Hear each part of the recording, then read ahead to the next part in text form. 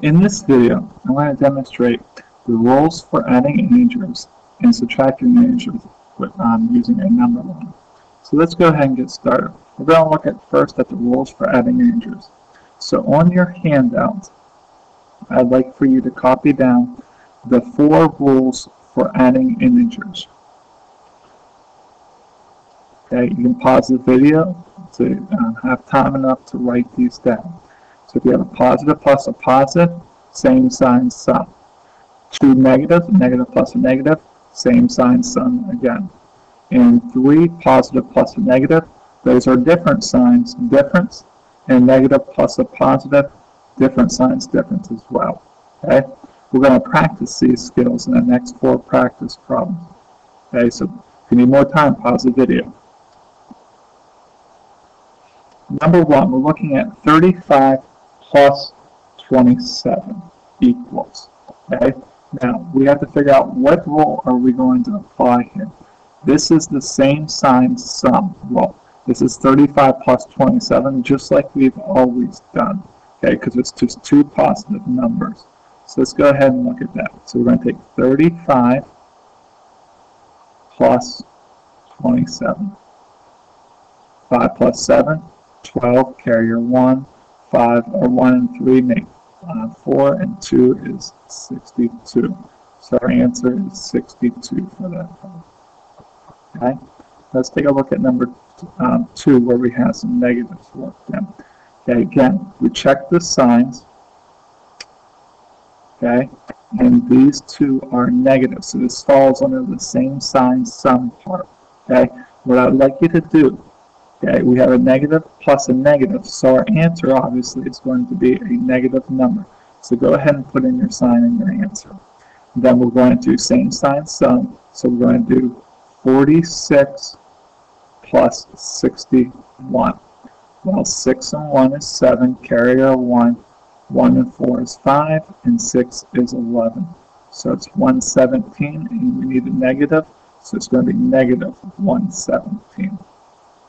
Okay, let's take a look at number 3 using the rules again. In this problem, we have different signs. So this is going to be a different sign difference problem. Well, we have to figure out what sign is going to go in the problem.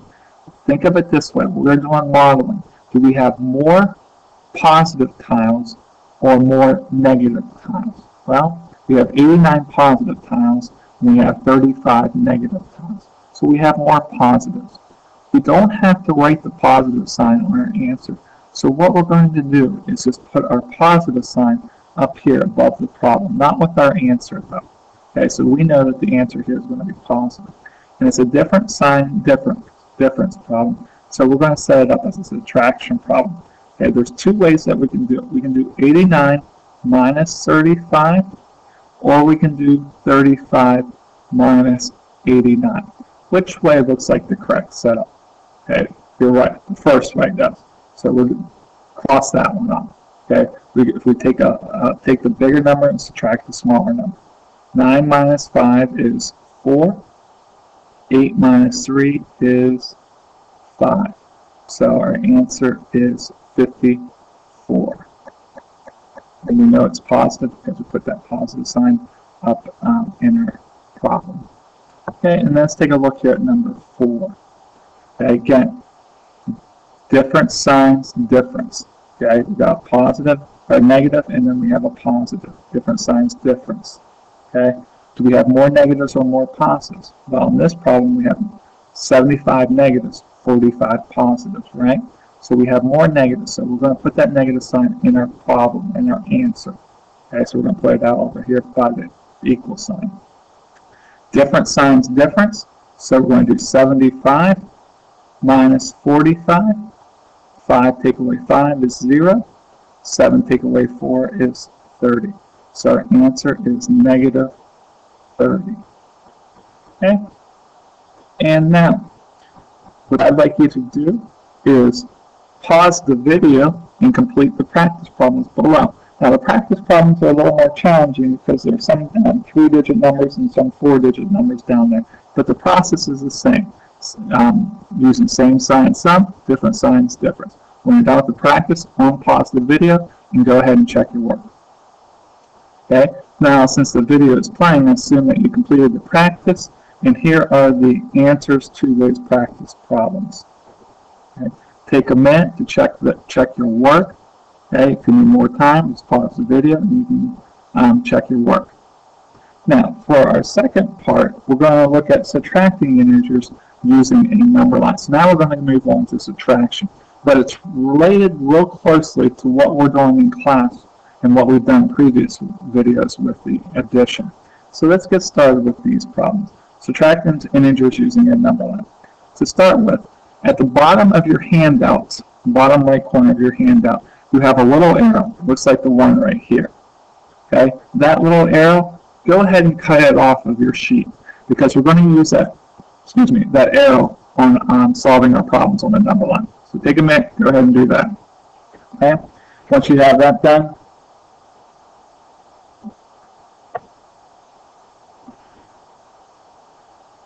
so let's look here at a couple rules for subtracting integers. Take a minute to copy down these rules. First rule is you start at 0. These are just rules for subtracting integers on a number line. You start at 0 on the number line, then you go to the first number, always facing the positive numbers. And I'll explain that here with the arrows. And then 3, then every negative sign you see, you will flip the arrow. So every negative sign, you will flip the arrow. And then 4, you use the adding integer rules. The rules that we just went over, you're going to use those then in our subtraction problems. Okay? So let's go ahead and get started. We probably won't get to rule number 4 today with this video because everything we're going to do is going to be on the number line. Okay? So move that down a little bit. Okay, so we have -5 minus 4. Okay, notice how my arrow here is facing the positive numbers. That's what this means, face the positive numbers. The arrow is going towards the positive numbers.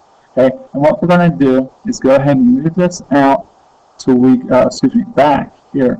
Okay, still facing the negative numbers. We're going to move it back to where we have -5. Okay, we're going to place it there in the number line. Okay, and then it's -4. For every negative sign after the first number, we flip it. We flip the arrow. So what we're going to do is go in here and we're going to flip the arrow. So I'm going to flip it. Maybe. Didn't want to flip there. Okay, there we got it flipped. Okay. A second here. Okay, so now we're at -5, we flipped, and then it says 4. So what we're going to do now is move 4 places to the right. Okay? 4 more places to the left. I apologize. So we're going to go 1, 2, 3, 4. So our answer is -9. Okay, so -5 minus 4 is -9. Let's look at another problem. Okay, in this model, we're looking at -8 minus 3. So go ahead, put your arrow on the number line, and we're going to go back here to -8. That's where we're going to start. Okay, and then we're going to flip our problem. We're going to flip our arrow because we have a negative sign. When we see a negative sign after the first number, we flip our arrow. So we're going to flip this. Hopefully I'll do a better job this time. Flip it. Okay, and we stay at -9. Or I'm sorry, -8. Stay at -8. And we're going to go 3 places. So now we're going to go 3 more places. 1, 2, and then 3. And we're going to be at what number here? We're going to be at -11. So -8 minus 3 is equal to -11. Number 3. At number 3, we have 4 minus -12. We start out facing the positive directions, the numbers, positive numbers, and we're going to go to 4. Now, we see a negative sign, so we're going to flip it. So flip, okay, and we're at 4. And then, so we flipped it for this negative sign. Now we also have to flip it back because of this negative sign. So we're going to flip it again. Okay, we're at -4 still. And then, once we do all of our flipping, because they're negative signs, now we're going to go 12 places. So we're going to go 1, 2, 3, 4, 5, 6, and then we got to go 12 more. So if we're at 10 with 6, or excuse me, we got to go 6 more. So we're going to end up with, yes, you're right, 16. So we're going to end up at 16. Okay? Questions on that? Okay. The next one, number 4. Okay, we'll go back to -3, facing the positive numbers. So we always face the positive numbers. Okay, and then we go to our first number, so -3. So move your arrow back to -3, and then we see a negative sign. So yes, we have to flip it. So let's go ahead and flip it. Okay, still at -3. And then we're going to flip it again. We flipped it for this negative sign. We've got to flip it again for this negative sign. So we're going to flip it again. Okay, still at -3. And then we're going to go 5 places to our right. So 1, 2, 3, 4.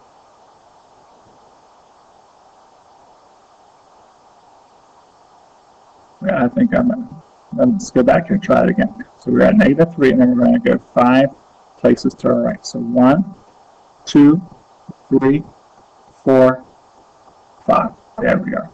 Okay. So -3 minus -5 is 2. Okay, so we're going to put in equals 2. Now, what I'd like you to do is go ahead and pause the video, and you can use one of the other number lines up there, okay, or you can draw your own number line on the back, and I want you to answer 5 through 8, okay? I'll give you a couple minutes to do that, okay, and then once you're done, pause the video, and you can check your answers. Assumes that since you're pause the video, you're ready to check your answers. So here are your answers. Okay. Well, I hope you did well with these.